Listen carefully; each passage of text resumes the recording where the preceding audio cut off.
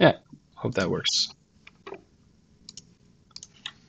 All right, cool. Vantha's here.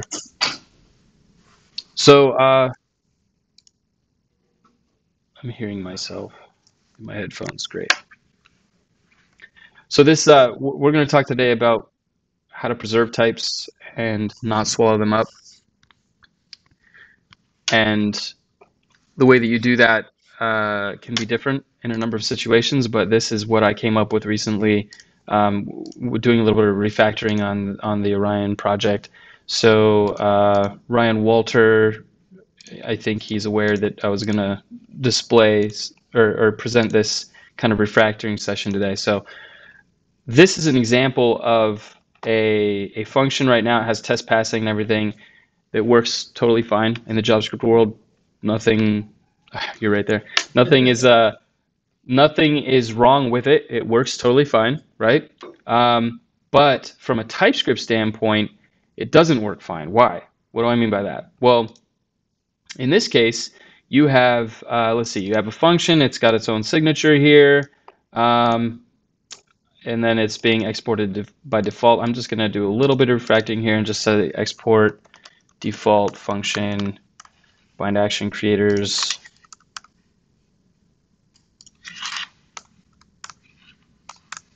and no export default at the end needed. Okay, so save that. So okay, we've got a function here called bind action creators. It takes two arguments, actions and dispatch. I think we're pretty familiar with what a dispatch is if anyone's worked with React. So I'm going to move those closer to the implementation just to get a clear picture. Okay. All right, so these are the types that we're expecting to come in, and these are the types that we're returning out is this context API. Now, what is context API? I'm going to peek that. That is literally just an object with some keys as strings and anything as the value. That's actually not a very useful type. You could also write that like this: record string any. But I will say stay away from any at all costs. You just don't want to use any anywhere if you can help it, because it's just going to give you an any type. It's not going to tell you anything about the actual type that you care about. So this is one way that you can swallow up types, is by taking whatever types are coming in and just spitting back an any type. That's not going to help anyone. It won't break their code. It'll still compile. But if they're trying to use any kind of like developer experience tooling within Visual Studio Code, for example, to glean insights into how that function is called, what it's returning, that kind of stuff, it's not going to give it to you. You're going to pass in something that has types, but what you get back is just any. And so you've lost those types. You've lost that type information. So how do we preserve that? Well, this function is doing a snazzy reduce function. It's expecting this string or function array. I looked up bind action creators from other libraries that are like already like public, right? And their signature is a little bit different. What they expect is just like an object coming in with keys. Oh, sorry. I'm going to pull up the actual current code base to see what the new one looks like, just as a point of reference. So we go bind action creators, this guy. Right, so let's talk about this type. Oh, right, I did generics. Okay, I can go into that. So if we expose generics here, and we say, hey, I've got two types coming in. One of them is actions, and the other one is dispatch.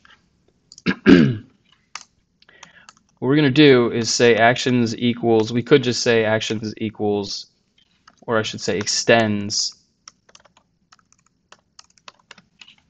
this same type right here. I could just say that. Okay, and then for dispatch, I can say the same thing. It extends React dispatch any, and I'll explain this in a little bit. And then we just reference those types that we just defined in the generics right here, and that's how we link them together to the inputs coming in. So The cool thing about this is that TypeScript's smart enough to know that because you've mapped these to actual arguments, that you don't actually, when you call the function, you don't actually have to say, you don't have to define those generic types before you call it. It's smart enough to know that your first argument is going to be A and your second argument is going to be D, and it will just infer those types from what you pass in. So this is really not much different than what we had before, but it is allowing us to define this this type coming in that has to conform to this particular type. So what do we do with it, right? Well, what was this one? No, not that one. You see, I'm going to cheat and use my own code as an example because I don't want this to take like all day. So this is what I ended up changing this to. So this was an array of like tuples, right? Like the keys, or rather the left side of the tuple was like just the name of the function, and then the right side was the actual function. And then you're going to like merge them all together into one object and spit it back, right? So we're going to do the same thing, but we're just going to require what's coming in is going to be a record, which is just a plain object. The keys are going to be strings, and instead of any on the right, we're going to say on the right we're going to have a function. Unfortunately, in TypeScript, you don't just want to write like function or object or any of those things that don't really explain. I can't actually answer that very well. I wish that they did allow you to write function there, but it's kind of frowned upon. So here's how you would actually say a function. You would say, okay, I've got some sort of rest args that's any type of array and it returns anything. That is another way of writing a function. Unfortunately, it's not that pretty, but it's essentially just saying function, any function. You could even write a type called any function that does exactly that and say, any function equals some sort of args with an any array that returns any. And then there you have any function, and you can actually just say right here, any function, and you're good to go. But I'm not going to do that here because I don't want to. I don't have a better reason. So the other one is React Dispatch Any. We're good there. Let's see here. Dispatch, yeah. So we've got these types being a little bit more explicit to what we expect coming in. It's not going to be just kind of a blind map of functions, but it's going to be like an object with functions as values. Okay. So what do we do now? The reduce function is a good idea, but we can't really reduce off of the object coming in, the actions here, because it's an object. So I have to say like return object.keys actions.reduce, and then this will be like prev next or prev cur, and then some sort of object is the starting point. If anyone's not used reduce before, this will be a little confusing, but essentially the way that this works is you're saying, hey, I'm just gonna comment this out for now. You're saying, hey, I want to return an object. I know that much, so I've got this object here. That's my seed. That's my starting point. And I'm going to go through all of these keys in this action coming in, these actions coming in. And for each one of those keys, I'm just going to have this current guy is going to represent that key. So I could just say key. And then the prev here is just going to be this kind of snowball object that we're stacking upon every single time we iterate through this thing. So I could just say the name of what did I name it over here? I named it API, right? So in this case, we named it API, and essentially you have to return API so that it keeps snowballing into your final result, okay?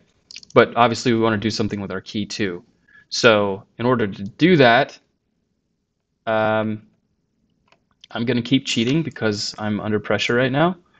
So let's see, API key, yeah. Oh, sorry. I'm just gonna, return API. Yeah. Let's just copy that line right there.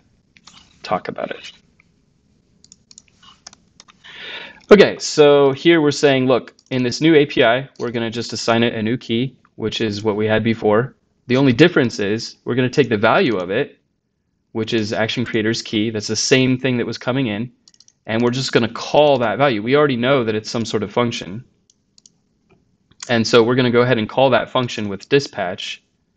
And then that's the result of that key. So I know I'm missing something here because, right, this is the really tricky part right here.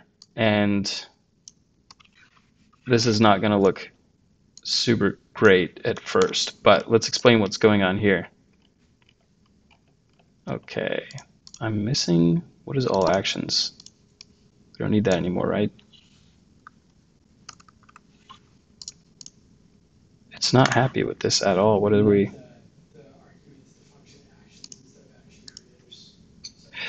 Oh, that's definitely gonna hurt, yeah. So that was called action creators. Yeah, that makes a big difference. Okay, thanks, buddy.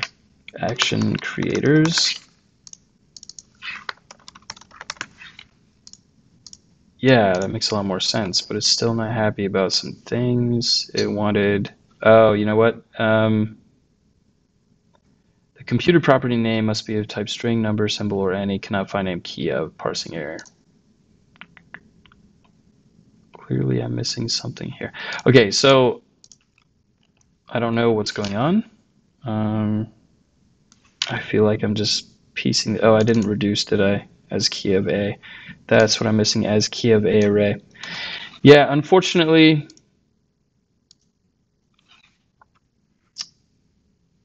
object keys, right. So it's right here.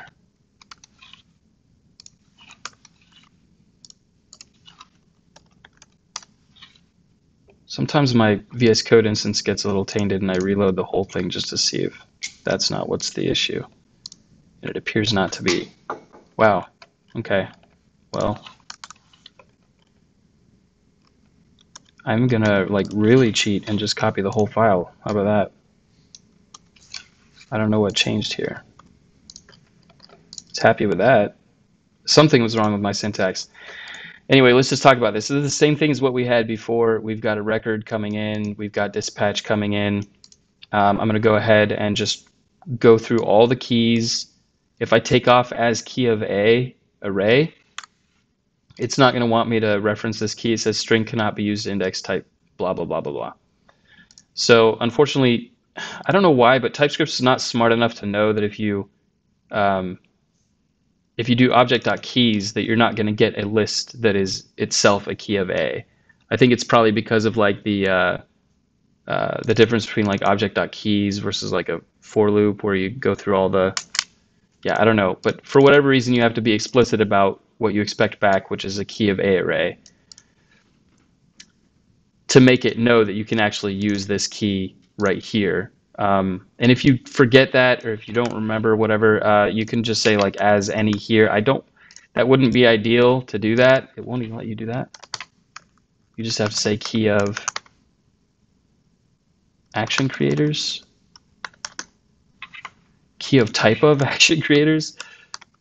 Yeah, then it's happy. So that's not very pretty, right? So I thought it was a little bit more pretty if we just say as key of A up there instead, and it's happy with that. I reduce, and now it knows that the API follows this type right here, and that the key follows key of A right here without having to explicitly set that as I use it. So it's a little bit cleaner to put it up there, I think. Okay, so let's talk about this guy, because this I just learned a few days ago, and I was super happy to see it because it means that you can say, hey, look, I have an object that I want to return. I'm just going to give this arbitrary letter of P. You can use any letter that you want, but I'm going to say, look, I'm looking in the key of A, and I'm going to just grab, like, I'm going to refer to key of A as P from now on. And for each one of those keys, I am going to map the value to the actual return type of the previous value, right? So AP is that, that's really hard to read, isn't it? What's that?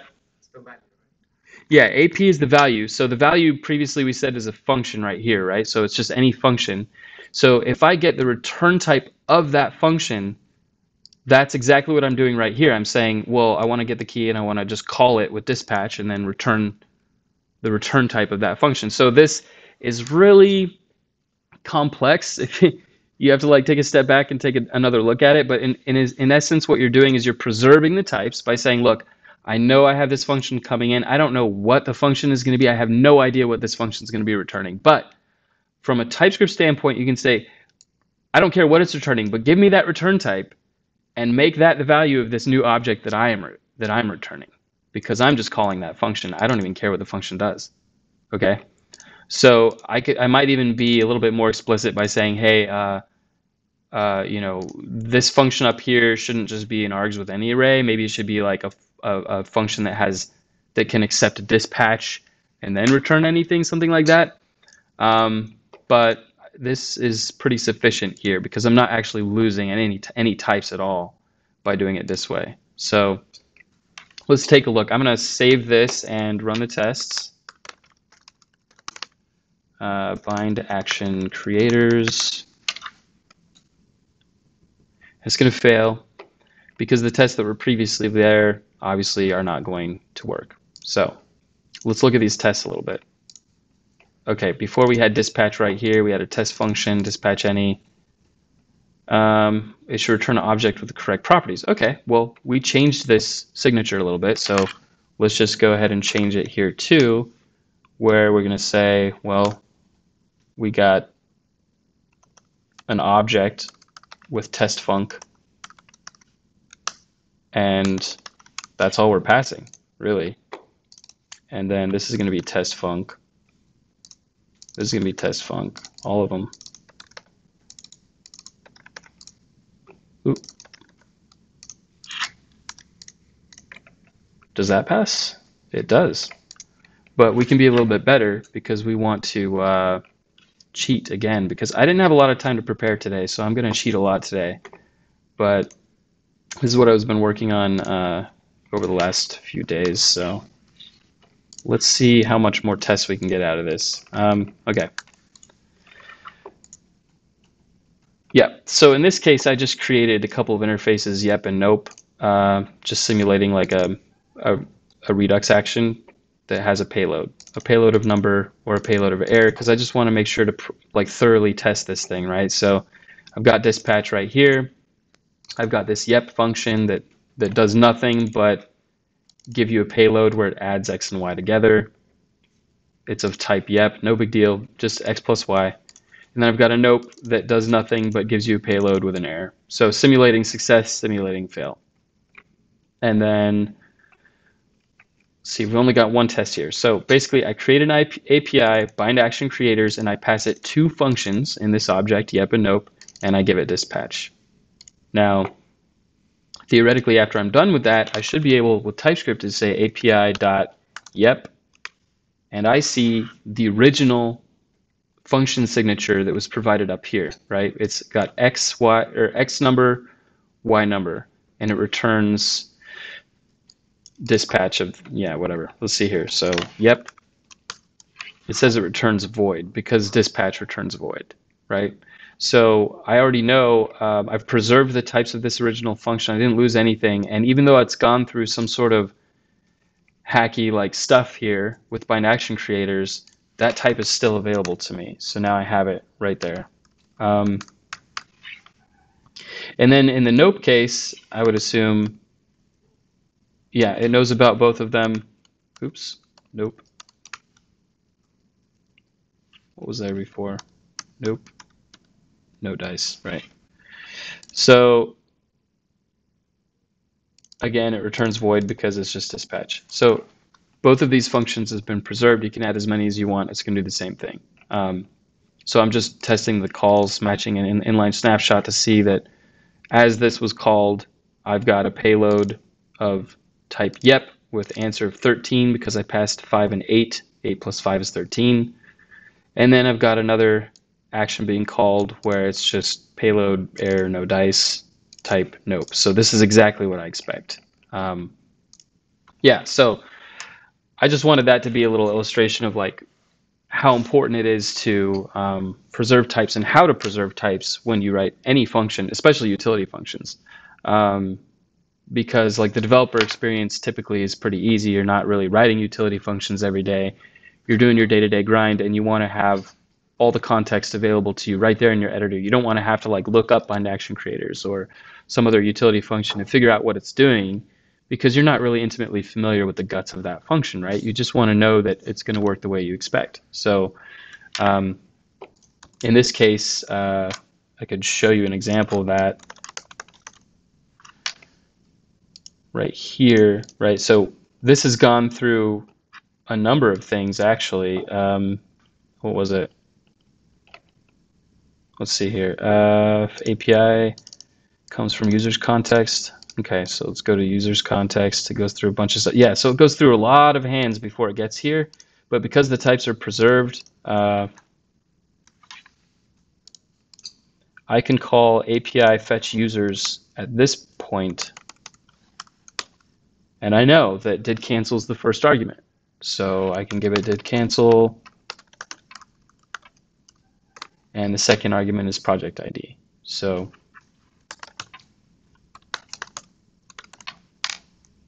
and this is really important too, because it knows that, hey, you can't have undefined here. So in this case, I'm going to do something that's kind of a code smell. So in the future, probably be aware of this kind of stuff. But if you have something that's not supposed to be defined, you can kind of bypass this in TypeScript by adding a bang at the end.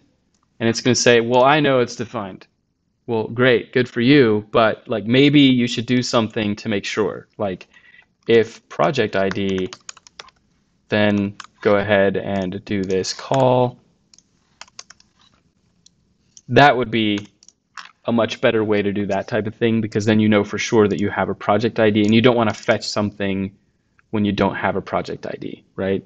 So this fetch users call, it requires a project ID, and if you swallow up the types, you might not be aware of that. You might think that, oh, just you have to kind of look it up and then throw it in there. But even if you know which argument it takes, you might still screw up because you don't know that it requires that project ID. So this is why it's important. Any questions at this point? James? Yeah, sure. It's not pretty, I'll admit to that. When you start getting into some hairy like generics and stuff like that with TypeScript, things can be quite hard to read if you don't know exactly how things are working, especially when compared to JavaScript. But the good news is that it's a utility function. This is something that you write once and you're good to go. In your day-to-day development, you should never see complexity like this, ever. Not in your components, not in your actions. Like this should be a very kind of, all this complexity should be in utility functions, I would say.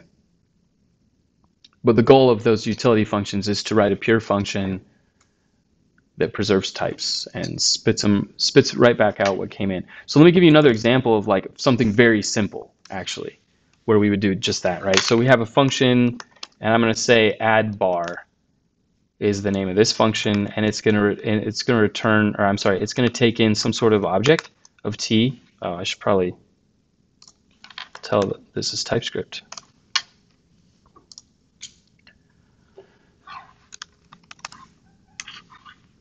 Okay, so this is a function called add bar. It accepts an object of t,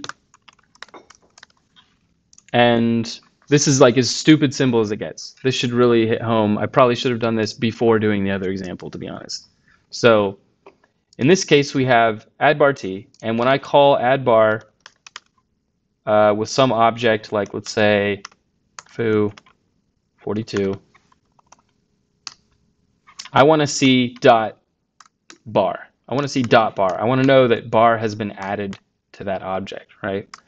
So TypeScript already knows that you have a generic of any type. I don't even care what it is, but you're mapping it to the first argument. So I don't have to tell it that. I don't have to say, oh, this is some type, whatever. All I have to do is call the function with my first argument, and that type becomes t. So in this case, we have an object. Now, you can't just say like object.bar equals hi. You can't do that because it already knows that the object coming in can be any type, but it doesn't know what type it is. So you can't just like start adding things to it because that doesn't exist on this unknown type of T, right? So this is a case when I would probably use an any because I want to say, look, I don't know what type that is either, but I'm going to say as any and I'm going to add bar because regardless of what type it is, I'm going to add bar. That's my job. I'm adding bar. So you do that, and then you can return obj. But you still don't have, I mean, you have foo because I just gave you foo, right? I could add x in here with 5 and I'll also have dot x. But what I really want is dot bar. So how do you do that? Well, in this case, you need to be explicit about the type that you're returning. So I'm going to say I'm going to return an object as, and I know I talked before about like don't use as or try not to in a lot of cases because it can be kind of a cheap shortcut that you don't want to use unless you absolutely need to. I would say in utility functions it's probably a more common thing to do, but in your day-to-day code definitely don't. But in this case, we know that we have an object and we need to kind of cast it as this new type that we just created. So I'm going to say return object as type of object, which is the same as T, right? And then I'm going to do intersection type here. I'm going to add a little bit more flavor to it with bar string. So now it knows I don't know or care what type's coming in, but I'm adding bar, and I'm going to add that to the type information as well.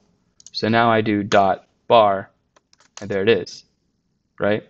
So that's the basic core way that you preserve types when writing a function, is by doing stuff like that. Just being aware of what's coming in and ensuring that you're either adding to, or you could even take away. Actually, you could do something like as exclude T foo, something like that, and I could say, oh, well,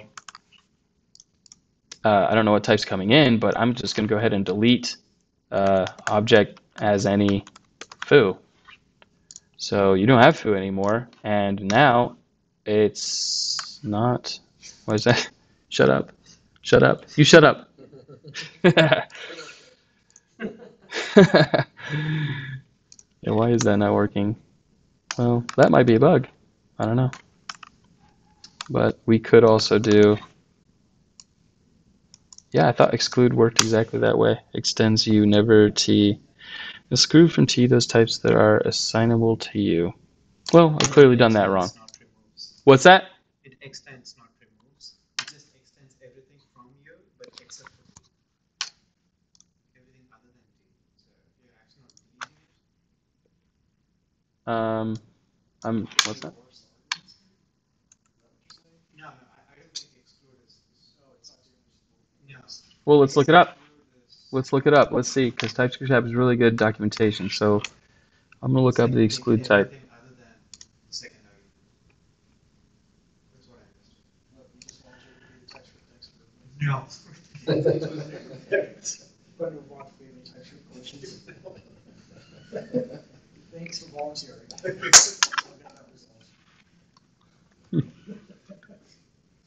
Exclude TU. Yeah. So exclude.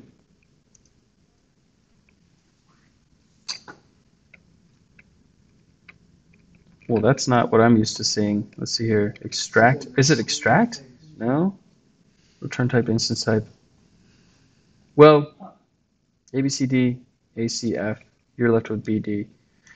Huh. So I'm guessing exclude can't be used on an object like I just saw there. Unless you wrap the foo inside an object, you exclude. So that's trying to exclude a string from an object. Oh, you're saying like this, like t.foo, like that? No, I'm saying foo inside of an object, inside curly braces, in your exclude. Oh. The string. So you've been saying exclude a string from an object, and that doesn't make sense. Oh. Well, it kind of does though, because like when you do pick, like pick t, you can pick foo like that. Does not specify key of t. Yeah, but in this case, it doesn't know what type t is, so you have to be like as t and foo string, something like that, and then you could whoop,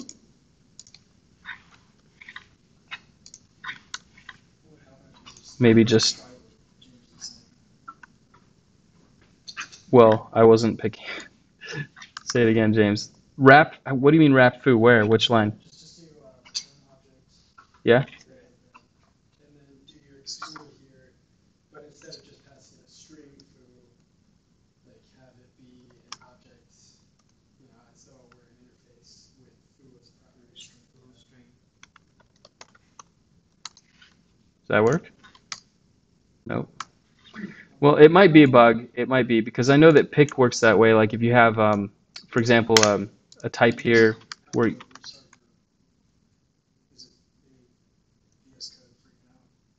It could be. I mean, we could try this in a playground. Lose all the color syntax highlighting, but yeah, we could see if that's a thing. Maybe it's in like a newer version of TypeScript. So let's go into like the newest 3.7.2. Let's go into nightly build.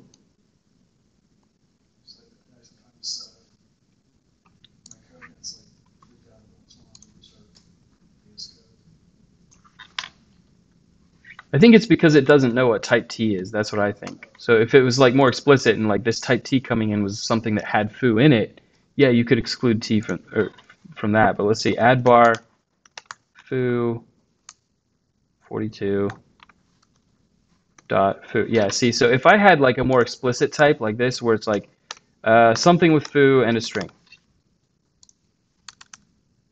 and then I could say exclude type of object foo, then I could say, well, this is supposed to be a string, so I'll do a string. It's still, yeah, I don't know what the deal. It might be a bug. There's definitely some bugs in TypeScript. In fact, Anders Helsberg just fixed one of mine like today, and I'm really excited about it because it used to be that like if you had a function call like this and you had like destructuring like x y equals like that, like in some cases x and y would like completely swallow their types. You wouldn't have them. And so I wrote up a really good issue on that with like a lot of information, and finally Anders Helsberg submitted some sort of fix today. So it works if you do it like this. oh, you got it? Yeah, it's just you were doing foo string when foo, what we're passing in as a number. So if you do foo number here. Oh, I did foo string. Is that what's up? Yeah, because I was using a number.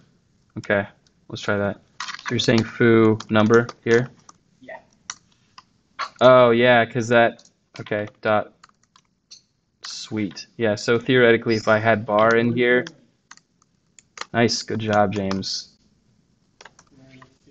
And I said dot, but now I don't have bar, right? See, that's the issue. You should have bar still. You just excluded foo. Wow, this is a discovery moment for everyone. Yeah, see, that's, yeah. Yeah, but again, if you have an explicit type, I think, where it's like, yeah, no kidding, right? I'll submit this issue now. Just for the future, like when stuff like happens when you're doing a presentation, that's what you say, I'm leaving this for a homework assignment. Yeah. This was a test for you guys. So this was my plan all along. Yeah, but like if you have something like foo number, bar number, like that, right? And then you could say, type of object, and I'm just gonna pick foo. That's all I want to return. And then here you say foo 42 bar 55, and then you say dot foo. See, that works. That's a pick mechanism, and you can add as many keys as you want here. Like you can say or bar, and it will let you get both of them. But you can't add like keys that don't exist like that. That won't work. It'll be like, yeah, that doesn't satisfy the constraint, right? So that's what I was trying to do, but with the inverse, right? With exclude, you should be able to do the same thing, but I think we just discovered you can't, or there is a bug. It could have been reintroduced. Sometimes they have regressions, so could be a regression issue. But whatever. I mean, you should know that these types of things exist if you look into the advanced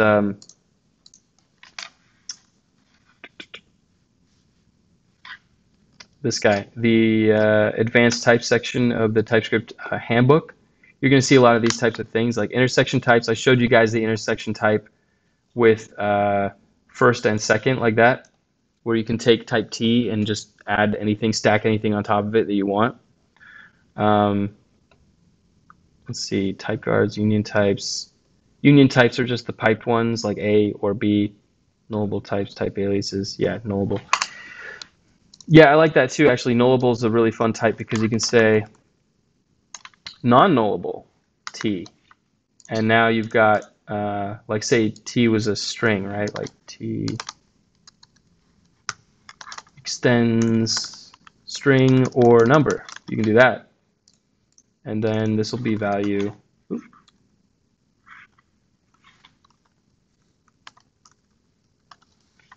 Right, so get rid of that. So I could pass 42 in here, and you know it knows that I'm dealing with a number here. So if I had like a const, let's say x, and the type of that, well, actually, let's say data equals, well, the type is going to be something with x in it, and that's optional, and it's a number, and then there's like y, and that's an optional number as well, right? In fact, this is a very typical point kind of data type. So I'll give it x 5, y 7. So from a TypeScript standpoint, if you add this point dot x, it knows that it's an optional, even though you've just defined it right here, the type of it is still this optional type. So it can't, unless you took this whole thing away like that, and then did dot x, then it would know that that x actually existed, right? But because you told it the type was this xy thing, which is really just a fancy way of saying, you know, interface point, right? It doesn't know if that x actually exists or not. So that gets into that bang territory where you have to say like, well, I know it exists, but you don't in this case because you have a function that returns a non-nullable t. So you know after this function is done with your value that you actually have a value. So if I just returned the value as is, and then like tried to add like something to it maybe.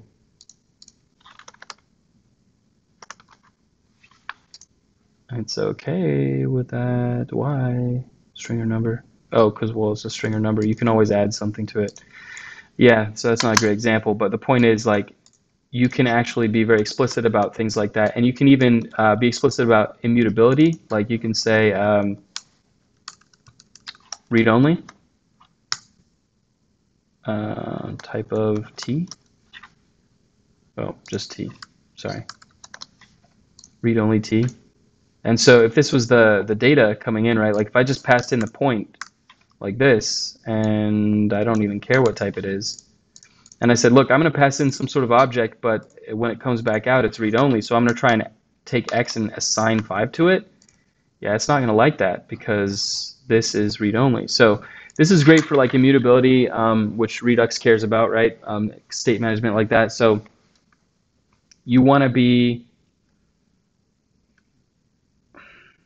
how do I say this?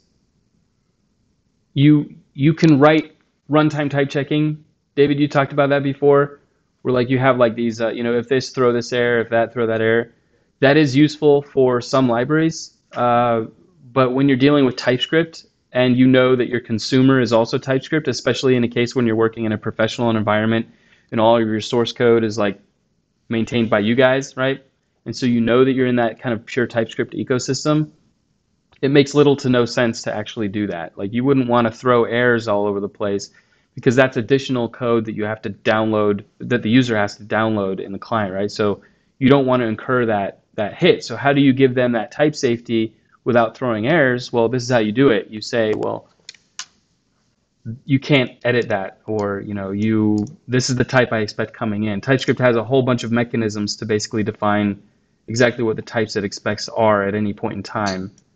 And one of those things is read-only, which is good for like an object freeze situation, right? Like you could have const data equals object.freeze foo42, and now data.foo equals 57. It's not going to like that because the type is a read-only type. It already knew that by using object.freeze. So yeah, just different ways to kind of catch these things at compile time instead of runtime will save you a lot of time. So you don't have to fight these problems in production. You can fight them on your development server. How are we doing on time? Was this it? Oh, this was 3:30, so we have 15 more minutes. I don't have a lot else today. I didn't have a lot of time to prepare, but anything else we want to learn about today? Or anything else you want to see me fail at today? So the line 2, Yeah. value as read-only t. Yeah. I might have missed the first one, the first session, so I'm just asking. Oh. Can you actually put this as read-only t in the generic itself, like in the function declaration? Like here? Yeah. Like here? No, you couldn't do that. Because that's the return type, right? No, so this is the okay. Oh, what's the question? That's the return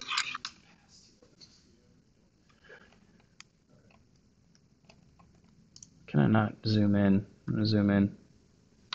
Get rid of this. Some more real estate. Okay, so what Ravant is asking is like, can you not also just say as read-only t here? Yeah. And you can't. And the reason why is like you have to realize this is a generic. And so the way the generics work is you're saying, I have a type coming in. So conditional types are a thing that I think you're trying to do there, Ravant. And the way that you would do that is you could say t extends map. And you can say any, right? Oh, now I really need to zoom back out. Okay. So you could say t extends map any value t. You could even say map t to make it a little bit more. Or you could even say, let's just rename this to m instead of t. It doesn't matter what it is, right? But in this case, it's a map. You know that it's a map. And so in your return type, what you can do is you can say, you wouldn't put it in the angle brackets there, but you would put it here in your return type, right? So you can say, okay, well, if m extends map, and I don't know what those types are because it's any, but you can do something fancy like this where you say infer k, thank you for auto-completing that, infer v, then I want to return a map. This is going to go really too fast. I know I'll slow down and recap here, but so let me save that and have it. It's not going to auto format, is it? Yeah, because I'm not. Okay, let's just do this. Right. So in this case, you're saying, look, I have a type coming in that is of type map any. I don't care what kind of map it is that's coming in, but that's what it needs to be, some sort of map. And you say, but the type that I'm going to return coming back out, I want it to be very, based on the first type. So I'm going to say, okay, well, if m extends map, I don't know what the key is, but just go ahead and infer it for me and give me that letter k, because I want to use that letter k later. And then again, I don't know what v is either, but give me the letter v because I want to use that later. And it's going to say, well, if it extends that, then go ahead and return this map of kv. Otherwise, return never. Now, what this is saying is like, this never scenario, this is a ternary expression, but we know that it's never going to get here because we know that it's going to extend map. That's what we've already told it right here in the generic expression here. It has to be a map. So if it extends map, which it will, go ahead and return a map with that very type inferred back. And so you can just return the map straight up. It doesn't like that because it's not assignable to type m extends blah, blah, blah. Oh, right. This is another one of those things where TypeScript can be a little bit annoying because you have to, and I actually did this in the first session that we did, the generics presentation. You have to actually redefine this as map, and yeah, this whole thing actually. M extends map infer KV, blah, blah, never. It doesn't like that either, does it? Conversion of type M. Let's see here.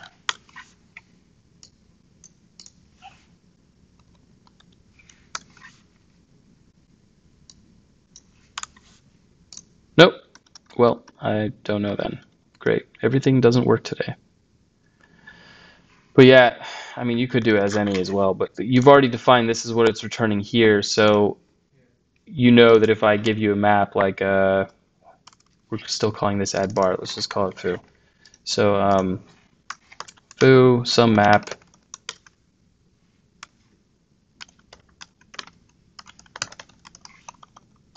I didn't like that either.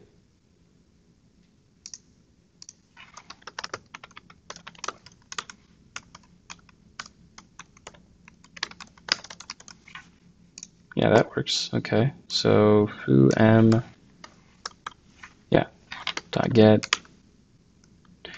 Yeah, it's not going to know anything more than that, but there's nothing special here. So maps could be, you could define your map here, right? You could say, well, instead of a string being the key, I want it to be a number, right? And then let's make the string the value. Can't you do that? KV. Oh, right. So this has to be a number now, so 42. And the value has to be string. So there we go. We've got our map. So I'm passing in a map. I'm going to do .get, and it's going to say key is number, right? So I've defined that.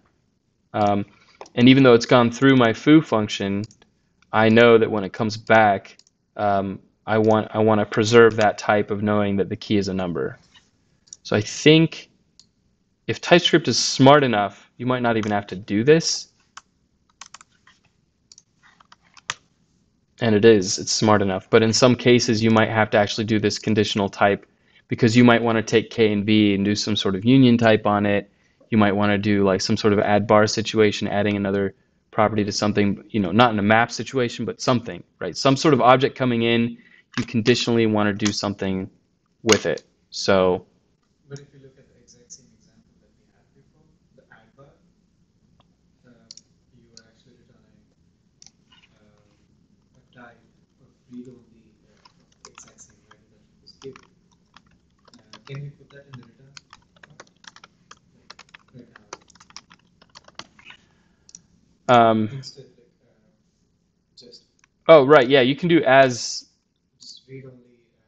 Yeah, you can do that. T, because you already defined T as the generic. Right, it should know that information.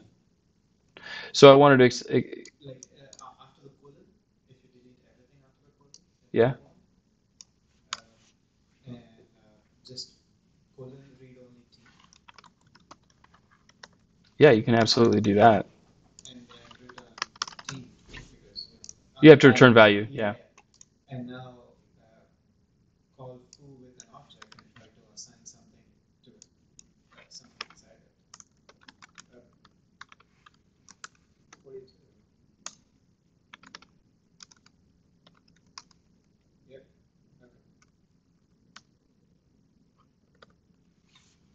Okay. Yeah. Yeah, for sure. But so the conditional types are a little bit interesting too, because you can say what I had before. You can say if T extends some sort of like object with foo in it and a number, then I want to return a number. Otherwise, I want to return a string.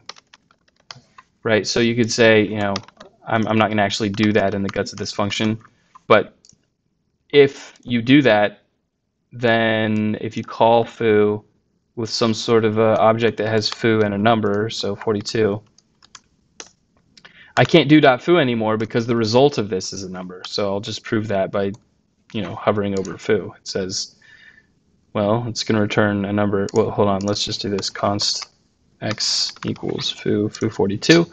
X is a number, but if I do const y equals foo bar 42, it should give me a string. Y is now a string. So that's how conditional types work. Did you get that one, James? You got to pay attention, James. Okay, so this is a good one. This is a good nugget. And it worked. This one worked. Or are you still?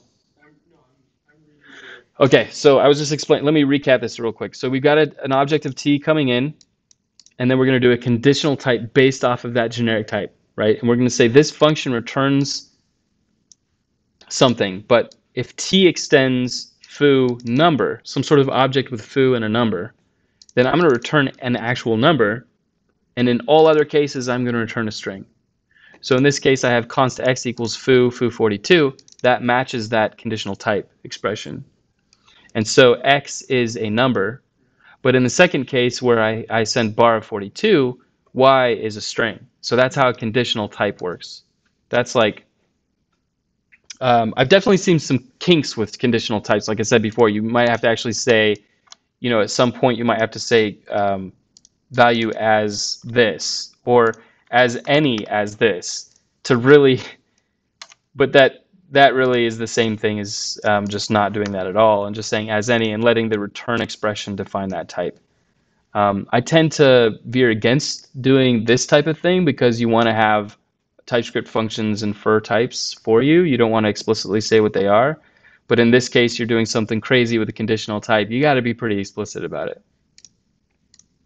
But yeah, this is a super great feature here. I've used it a couple times. It's not a very common thing, but there are times when you do need to really reflect on those types coming in and do something different.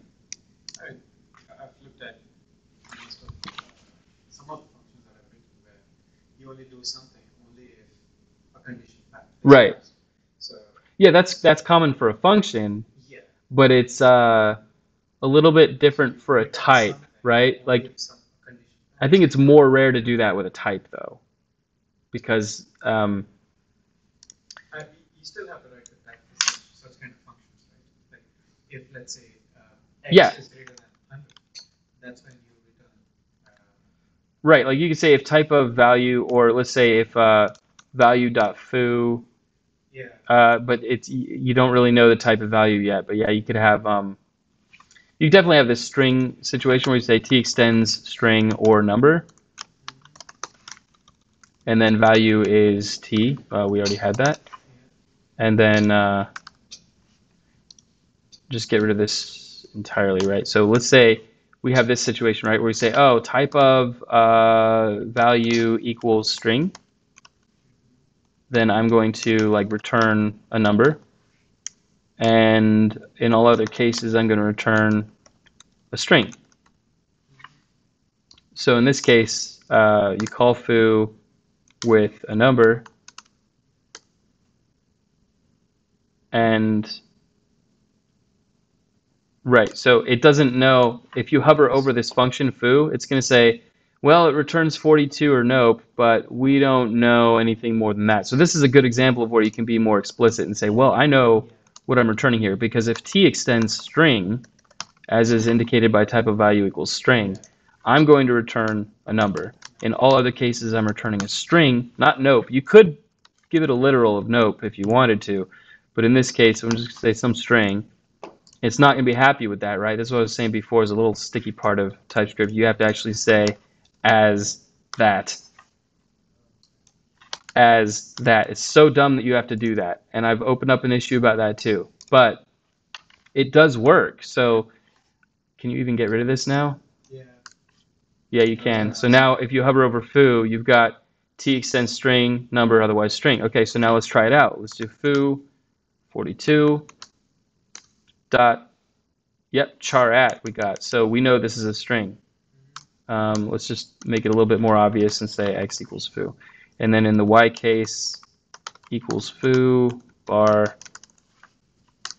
y is now a number, right? Yeah. So I actually, I swear to God, I tried this a couple months ago and this did not work. So I feel like they fixed it because a simple string or number primitive case, yeah, actually, I think I did open up an issue. I think they did fix it. But yeah, this is one of those things where I could see you actually doing something like this.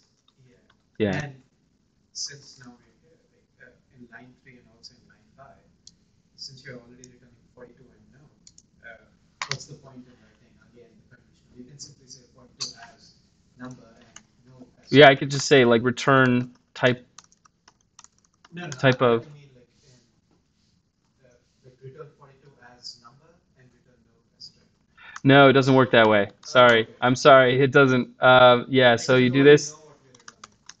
Yeah, it's not going to work, unfortunately.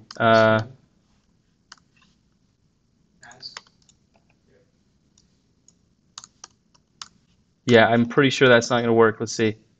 It just says string or number. So it's a string or number union type in this case. It doesn't know enough. It doesn't know that that relates to the type coming in. So you have to be explicit about that. And it does make sense that you have to be explicit about that. But you might be able to reduce this to something like return type of value equals string, then 42. Otherwise, nope. And then you could do that as this guy. And then you don't repeat yourself, right? So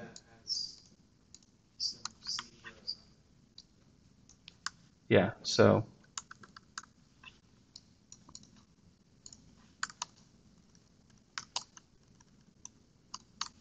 yeah, like that. So type of value is string, and then if you hover over foo, you should see t extends string, number, otherwise string, and then if you go down here, you're seeing string, and you head down here, you have number. Yeah, so that's a good example of how that works too. So, well, I'm glad we're ending on a good note because it started off a little bit rough, but yeah, this is good, useful information here, and fortunately we have it recorded, so um, hopefully with audio this time.